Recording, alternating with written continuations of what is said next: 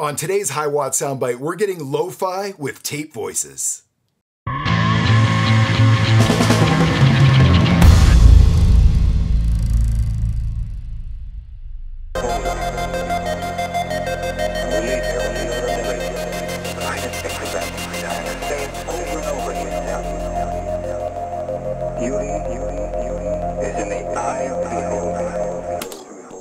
Is there anything more fun than finding really cool tape voices to use in instrumental music?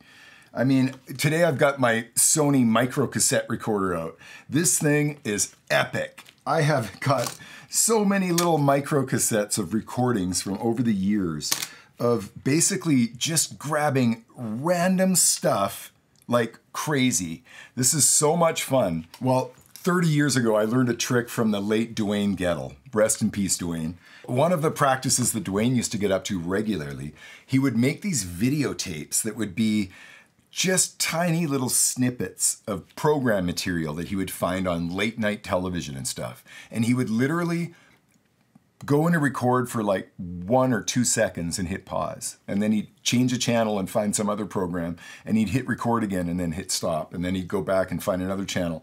I mean, this is like seriously rudimentary back in the day, right? But the result would be mind-blowing. Dwayne would end up with one of these tapes, these video cassettes, that would just be just the most random, absolutely obscure stuff that he could find, and then cut it all together, and it would just make an unbelievable source. Well, when I got exposed to what Dwayne was up to, I got seriously inspired. I mean, I really understood the power of what he was putting together in these compilations, so to speak.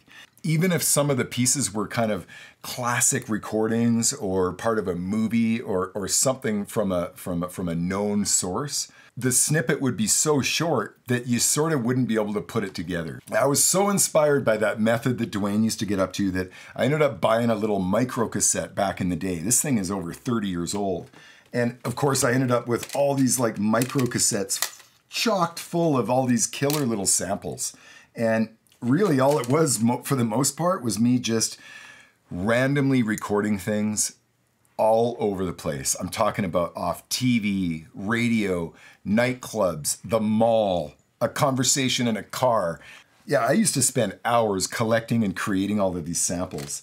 And to this very day, there's something awesome about this old micro cassette. You know, I'm well aware that I could go out and replace this with one of these digital recorders out there, but those things are just way too nice. They sound too good. This thing sounds gnarly, really kind of grotty. And that is exactly what makes it work so well for tape voices.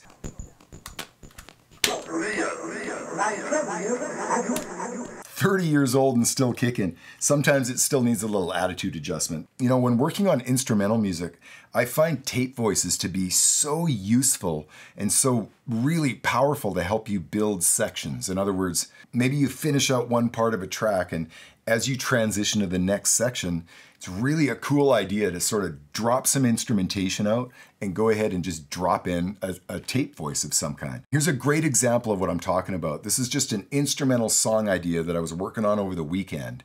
Had a 4-bar break, dropped the bass out, and I found a really cool tape voice that I think just fills that void beautifully. Check it. He needs to die.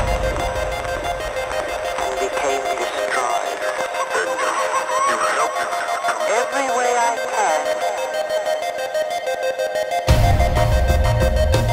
can. Yeah, I love using tape voices to help bridge sections of instrumental tracks. There's something very special about just how grotty and terrible this thing sounds. In other words, you know, later on, remember the mini disc, the Sony mini disc? I picked up this thing and sort of graduated up to it for my new kind of sampling device, my portable sampler. And this thing is beautiful, but it sounds too good. There's something absolutely gnarly about the limited bandwidth of this little micro cassette recorder. What is it? Probably like 600 to 2K or something is the bandwidth. I've used this micro cassette in a live situation too, where I played tape voices into a PA. This little recorder cuts right through anything on that PA. It's so awesome. You know, I've always considered Kevin and Dwayne of Skinny Puppy to be the kind of masters of tape voices. They had a side project called Doubting Thomas.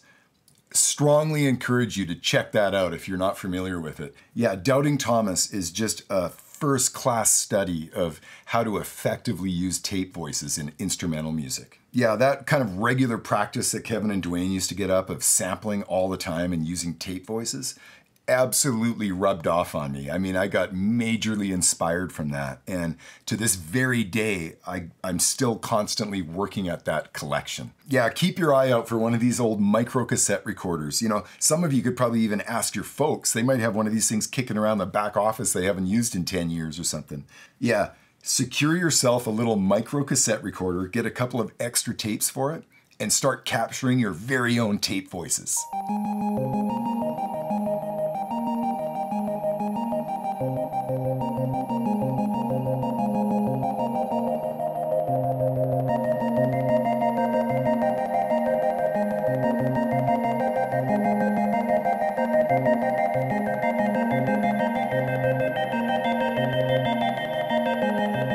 The arts, the media,